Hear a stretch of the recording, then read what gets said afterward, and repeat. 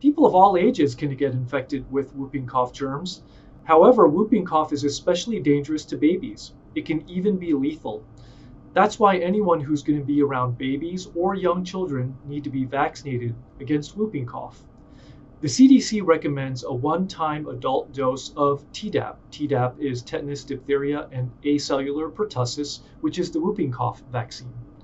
This Tdap vaccine will replace one of your tetanus booster doses that you get every 10 years. You don't have to wait 10 years if you did recently get your booster dose of tetanus.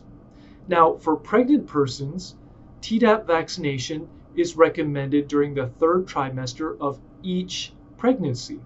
It's very strongly recommended. This will help both the pregnant mother and their babies.